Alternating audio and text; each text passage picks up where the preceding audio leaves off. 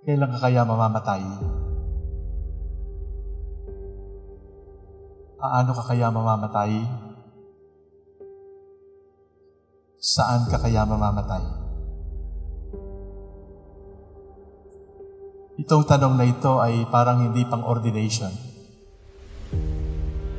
Itong tanong na ito ay para sa matatanda o may sakit.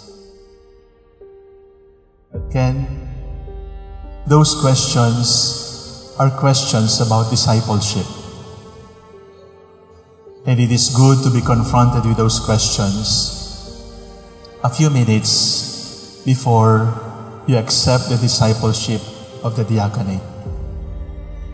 It is good to think about death as you accept the diaconate, because the first 7 deacons of the church were all martyrs. They were killed for the faith. They were young like you, and they were killed. They did not die naturally. They stood up, they were stoned to death, they were beheaded, they were skinned alive, they were thrown to lions, but all of them were martyrs. The diaconate and martyrdom go together. Think about your death. Think about how you want to die. Think about where you think you will die. Because those questions are not only life questions. They are questions that every disciple must wrestle with. Because when the Lord calls you, "Come follow me," He actually means, "Come and die with me." And those who heard, "Come follow me, come die with me," were killed. Why? Why is death and why is dying connected with service? Why is death, why is dying connected with the diaconate? Because as a deacon, Ken, you will be configured into Christ. As a human being, you are already created in the likeness of God. As a deacon, you will be configured into Christ. And at the essence of Christ is the desire to love. At the essence of Christ is the fire for love. And at the essence of the fire for love is the willingness to die for the beloved. So it is there. It is in the essence of the diaconate. To be willing to die for others, to be willing to die for the Lord. And that is your vocation. You were not called to wear a beautiful dalmatic. You were not called just to assist the bishop at the liturgy. You were called for a mission of charity, as the second reading said. But most of all, you are called, like the first 7 deacons, to be martyrs. To be a martyr for the Lord.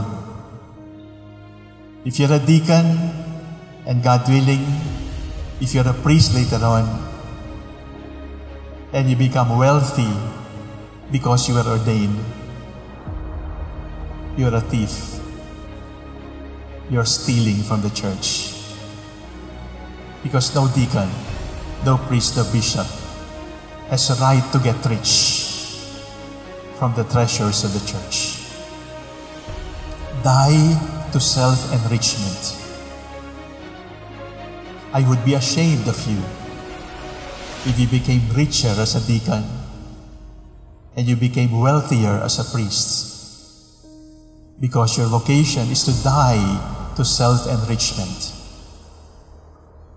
You're being called to die to self-like. To die to self-like. You are not called to be liked by all.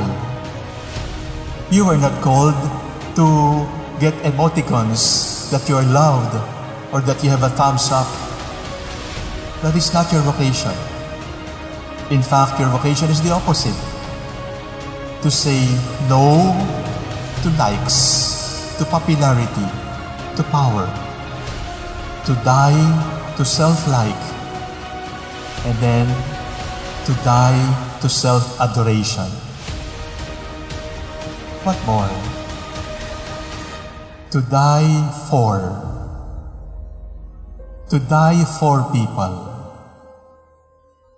The first task of the 7 deacons was to feed the poor, the orphans, and the widows.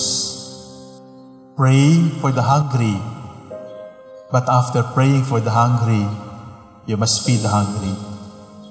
It is not enough to pray the liturgy of the hours. It is not enough to pray that the hungry be satisfied. You must feed. God called you to have a holy death, and the key to holy death is dying for others that they may live. Die to, die for. And the last, die with. To die with. You have companions who are willing to die with you. Bishop Del and I are willing to die with you. Your brother priests, we welcome you to the clerical fraternity, to the brotherhood of the Presbyterium. And we with you are called to die with you. But if there should come a time when you see that we are enjoying life too much, do not look at us, look at the Lord. Your bishops, your brothers might fail you, but when you have no one to die with you anymore, look at Jesus. He's always there, ready to die with you. You can always die with Him. You will never die alone, because the Lord will tell you, come follow me, come die with me. When you preach, it is the Lord who speaks. May your lips die. When you bless, it is the Lord who blesses. May your face die and fade away. When you serve, it is the Lord who serves. When you feed, it is the Lord who feeds. May Ken become invisible. May Ken fade away, so that only Jesus will be seen in your life. Kailan ka kaya mamamatay? Ang sagot ko ngayon na. You are being called to die now. And when you stand up, after I have laid my hands on you, you have died. And a new John Kennedy will rise up, configured to Christ the servant. Today, Ken, you will die. And we are happy to see you die. Because when you die, we will receive life from the Lord. How will you die?